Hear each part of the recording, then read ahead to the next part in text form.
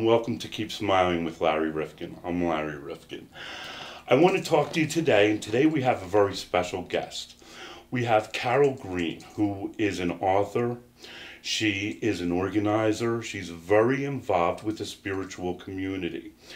She did a lot of background work and a lot of gathering of information, and she wrote the book, Spiritual Transformation in America and What It Means to All of Us. I found this to be a very intriguing book, something that brought me in and taught me a lot of information. And I sat down and talked to Carol and thought that this was something that we absolutely wanted to share and bring to our audience. So I'd like to welcome, number one, welcome. Thank you, Carol, for coming in today. Thank you, Larry, for asking me. I appreciate it, and I enjoyed your book very much. I wondered, before we get into your book, tell our audience a little bit about your background and what brought you to this point. Well, I think like many other people, I spent a lifetime searching, and I had the unique experience I ran Weight Watchers in 4 states and out of Colorado, and had some 400 people that were affiliated with the organization. And I was often invited to weddings, to confirmations, to communion, to funerals sometimes. But I had the opportunity to visit and experience many religions on a very personal level, and became intrigued by the variety of religions, and started to study religion in general, and read a number of books. And the more books I read and the more articles I read, the more interested I was and the more I wanted to learn, and started to look for a book. I also noticed that there was a big change going on in the country, that you had many people that had changed religion, that no longer followed the religion they were brought up in. And I wanted to find something to learn more about that aspect. I couldn't, and determined I was going to write a book on the subject. So that was a major thought to do that, and a big undertaking, bigger than I realized. When was this? Well, I guess I started around 2009 and progressed, maybe even into 2008, and worked for about 2 years before I was able to publish the book. The book is very interesting, and the story is very interesting. I think the premise in your book and the way that I read it is that, and the title is Spiritual Transformation in America. And the premise, I think, is that we're going away from organized religion. The numbers are dwindling of the brick and mortar type of churches and temples and synagogues and mosques in these past few years, but really it's been a little bit longer than that. It's been the past couple of decades. But I noticed in your book that you had cited the decline in numbers in each one of the religions. And I didn't realize that it was across the board. And from your book, I see that it is across the board, that a lot of these organizations, doesn't matter whether they're Catholic or Protestant or Methodist or Jewish or Muslim, we're all experiencing the same decline. Why is that? Well, there's probably a lot of reasons for that, but you have every single mainstream religion in the United States is losing members, some more dramatically than others. And you're having, part of that is this shift going on. You've lost the Roman Catholic Church, for instance, has lost 22 million members. At the same time, they've gained 6 million members. So they are, and there are some 300 splinter Catholic organizations, some that are dominated by priests that have wanted to marry and have left. You have others that ordain women as priests. But you have probably the National Catholic Church of the United States is probably coalescing to be the most significant, because they allow gay people without their feeling guilty. They have women that are ordained. So it's a change in that aspect. You have other religions that are undergoing schisms. You have 31 Episcopal organizations, 16 Baptist organizations. The same thing is going on, whether you're Methodist or Presbyterian. You have this fragmenting of the various churches where they're splitting over very fine points, whether it's the ordination of women, whether it's whether they allow a gay person to become a minister. You have this is all of these philosophies, philosophical premises are causing changes, and they're over very, very fine points. So they might have, like I've given the example of all of these Episcopal organizations, they might agree on 90% of the premise, but because of certain aspects, they'll split. You have an example in the Episcopal Church of a Reverend Forrester from the state of Michigan, who was an extremely popular individual and was recommended to become a bishop, and enthusiastically by his parish. At the same time, he had been following not only the Episcopal religion, but he had also embraced Buddhism. And some people will say Buddhism isn't actually a religion because of the way their perspective on God. But some people will say it's a philosophy. But this priest obviously felt comfortable in being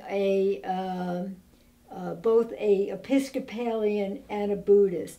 But because of that aspect, he was nominated to be a bishop, but he was not allowed to be a bishop. You have other things going on where you have a fluidity of people moving from one church to another, because they're not so, other people who are not hung up on dogma. A good example is a woman right here in Sarasota who, she and her husband were not Lutherans, but they decided, they both were career people, or they both are career people with successful careers and young children, and they decided that the preschool at the Lutheran church was the best atmosphere for their children, and so they went ahead and joined that church, less interested in the fine point of the dogma or doctrine. You have a priest in Miami, this Father Cootie, who fell in love and decided, and he was discovered with this woman, and he decided to leave and became an Episcopal priest. And so he was comfortable in making that transition and remaining a priest where he could marry. At almost the identical time that he moved from the Roman Catholic to the Episcopal Church, 10 Episcopal nuns decided that the church was too liberal, and they moved and became Roman Catholic nuns. So you have this fluidity at the highest level, as well as the level of the average individual who has opted to move from one organization to another. Yes, and I agree with that. And I think one of the amazing things that Carol does is she illustrates her points so well, and to a point that anybody can understand it. The point that you were just making about small differences, you illustrated with a joke. and that joke was something that people were able to relate to, and actually sit down and go, wow, she's right. That's exactly what it is. Because, yes, I'm not just religious, and I'm not just this, and I'm not just this, and I'm not just this. And we get to the same point, and then there's the smallest detail that splinters us into different areas. Also, I think, I wanted to ask you, I think what I hear you saying is not necessarily that the numbers of people involved in organized religion are vastly decreasing, as much as what you're saying is that they're splintering off into more and more organizations, wider and wider. But are there still the same number of people that consider themselves religious now as there were 20 years ago or 50 years ago? That's a difficult question. What you have now is you do have a growing number of people who are atheists, although it's a very small number. And you have a much larger number of people who consider themselves spiritual and not religious. But the most significant issue is that there's a huge demographic breakup. Young people today, and I mean young adults, 25 to 45, and I base it on studies that you can read about in the book, want a more tolerant religion. They don't want to deal with all of these fine points. They want to be open, they want to be together, they want to they want a religion that has meaning. And when we're talking about spirituality, whether you're within a religion or without a religion, when you're spiritual, you look at a life built on gratitude, on compassion, on loving kindness, on caring for one another. It's hard to be an angry person when you focus on those principles and find that those are the basis of your life. And according to a wonderful film called Happy, that those are really the elements that make a person truly happy. This is such an interesting area that we're discussing, and I really appreciate it. I enjoyed the book. And the book is Spiritual Transformation in America, What It Means to All of Us. And you can purchase this book on the website, which is carolbgreen.com, which is listed on the screen right here. Or you can go to Amazon, and you can even go to Amazon and get it in the digital format and put it on your Kindle or on your tablet so that you have it with you all the time. And this is a easy read. It's not hard to read. It's a very interesting. It's very informative, and I enjoyed it. And before we go, there's more that I wanted to talk to Carol about, because you're involved with a spiritual community. It's centered here in Sarasota, Florida, where we are, and it's reaching out to people who are thirsting for information and spirituality, for different programs that you're putting together. As you know, I'm a fan of this organization, but tell us about it. It's the Vista organization here in Sarasota. We're called the Vista Spiritual Center. A group of us got together to organize it. We have a meeting the second Sunday afternoon of every month at Bayfront Community Center. We also have special meetings, like a few weeks ago we had what we call spiritual cinema. We had a film called Leap, L-E-A-P, and we had a discussion afterwards. We had a discussion leader and talked about the spiritual aspects. We have the Sound Sisters in a special program in late January. But our key program, for instance, in January features 3 experts on the subject of meditation. Many people want to know more about meditation. They'd like to meditate, but they're really not sure what it's all about. So we have this program on January 13th. But the main thing, we felt that what Sarasota needed and what really the entire country needs is a place of oneness. We've become such a polarized society. We are so split on so many different issues. We thought whether you have a religion or not, if you want to learn more about spirituality and join a community of people who want to emphasize the things in life that are really important and also lead to a life of happiness. It's not money, it's not status, it's not position, it's not accumulation of wealth, but it is just what I mentioned earlier.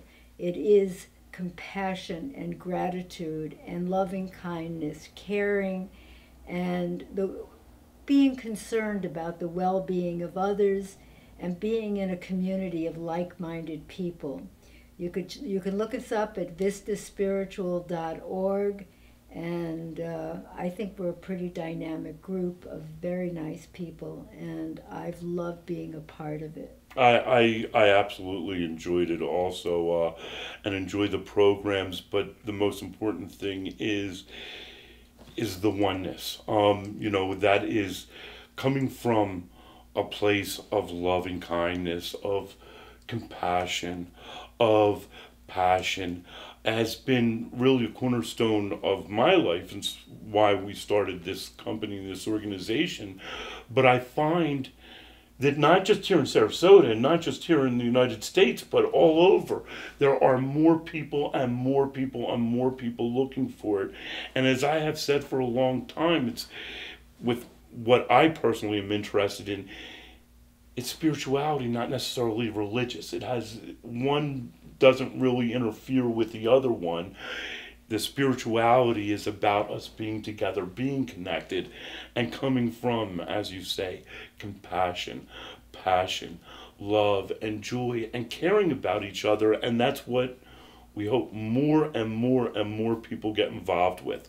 One of the best ways to get started on this journey or to grow further on your path is pick up this book, Spiritual Transformation in America, What It Means to All of Us. CarolBgreen.com. It's right on the screen. Carol is the author of this. She's involved with Vista. She's been my guest today, and I thank you so very much, and I appreciate it. Thank you for being here, Carol. Thank you, Larry. It's been a pleasure.